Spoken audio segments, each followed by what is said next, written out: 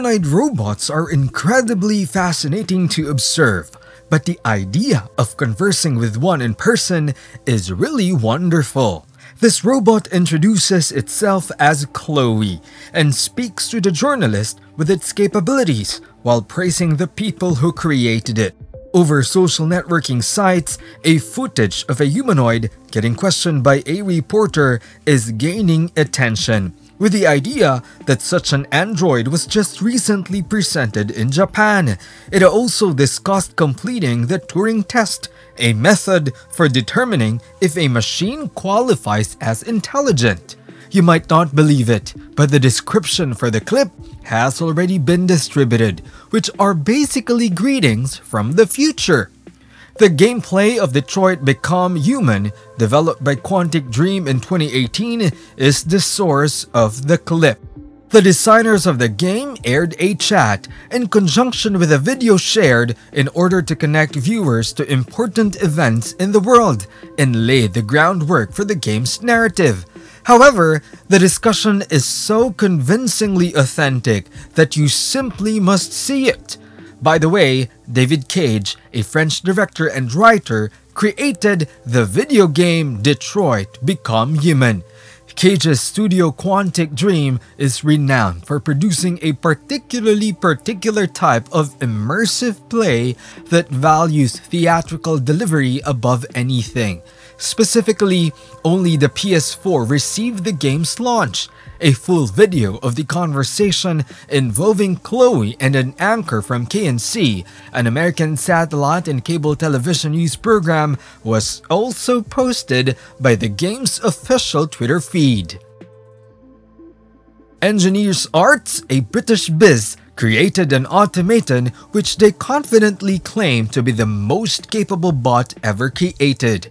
Essentially, it stands at the forefront of human automation systems. A further outstanding technological breakthrough was unveiled at the CES 2022, a consumer technology expo held in Las Vegas.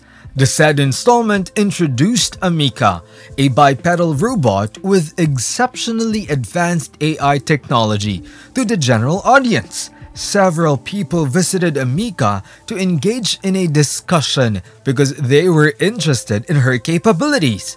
Everyone became aware that Amica responded to each query with humor and perfect detail, never being sidetracked by unnecessary chit-chat. Inquiries such as the old-fashioned ones were posed to her, and Amica graciously responded to all of them with not the smallest reluctance. She actually maintains a robotic focus on the voice talking to her and has different expressions when responding. Amica can still imitate and adopt approximately 50 different facial expressions, but it cannot sense the actual mood on its own. For the time being, as the talk went on, onlookers' interest was piqued, and everyone began throwing ever more complex comments at her. When one of the waiters handed her a beverage, Amica politely refused, noting she was unable to consume a beverage. It is only among the numerous detailed and well-written concerns that she has confidently responded to. Visitors who conversed with her learned that she is equipped with 2 strong sensors in her ears that allow her to obtain noises and determine if you are speaking with her or otherwise with every query. In addition to having cams in her eyes, she also encourages dialogue. By the way, she was created as a study instrument for interacting with humans and robots. In 2018, TNG was looking for ways to eliminate discrimination in hiring. Although it can be difficult to totally eradicate implicit prejudice, it has the potential to create a greater impact in some circumstances than anything. Implicit bias against gender, class, or race, for example, can have serious consequences in critical situations such as job interviews. TNG and its latter subsidiary, Tengai, have devised a social screening robot using Furhat that conducts discussions on its own, evaluates them in accordance with a predetermined paradigm, and provides a summary for the actual employer. The whole procedure, from applicant screening to discussion overview, is rendered confidential by an accompanying computer program and is simple enough for a non-technical consultant to operate. Tengai not only offers in-person conversations with the android, but also provides distant conversations via video conferences. Whenever applicants couldn't travel outside their homes to participate in an interview, this necessity became apparent. Tengai uses the main elements to find the right applicant, and a mix of 15 years of impartial hiring expertise and machine learning can learn to evaluate a participant's character and behavioral patterns.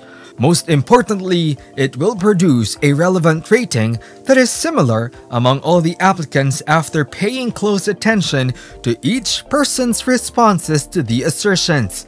Following the recent pandemic, the mix of online assessments and in-person malware-free robot interviews will still be available. Apparently, sci-fi may not be fantastical compared to what we once believed.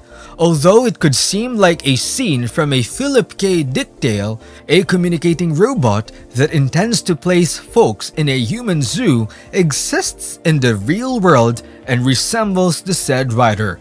The Minority Report Adjustment Team and The Android's Dream of Electric Sheep, two short tales and novels by Philip K. Dick, served as the basis for the successful movies. The Adjustment Bureau and Blade Runner are mentioned by the Minority. Yet, Philip K. Dick's legacy spans well beyond these two works. The android can converse, keep gaze, identify faces, carry on discussions, and even simulate an actual person's character as per reports. Quite a weird idea for humanity, who used to be consoled by our supposedly distinctive identities. The creator and CEO of Hanson Robotics, David Hanson, constructed a bot that replicates Dick and draws its information from his unnerving books. Hanson Robotics illustrates their aspirations to recognize the vision of sociable automated systems who keep living, absolutely adore, and co-invent their daily existence. In a 2011 interview with PBS, Dix's automaton participates in a constructive discussion with his questioner. He inevitably offers a cool and collected, but nevertheless disturbing response to a query most of us have in our heads about the coming years of daily existence. The actions and speech of Philip's robots are all predetermined, as much as a certain amount of what people, creatures, and machines have been doing is coded. It is really incredible how his skills as a novelist and storyteller are used to help establish a robot. The very first android resident on the planet, Sophia, is currently the focal point of interest in Kolkata, where she has just returned after traveling to 65 other nations. But what's really cool is that Sophia is not required to provide documentation to support her claim. Surprisingly, Sophia showed up dressed in a red Bengali sari, a classic garment. After she had been questioned about the reason she was in India, she revealed that she had traveled there for a technology-focused seminar in Kolkata. In December 2017, she went to India for the first time. Sophia also expressed her desire to return and was in India for the second time at the time of the interview. She added that whenever she observes individuals dining while making facial expressions, she wants to learn what it would have been like to be human. She also shared some of her top locations in Kolkata and also mentioned that Mother Teresa resided in the city. She also chatted with the engineering students and responded to their inquiries. She even offered them some advice.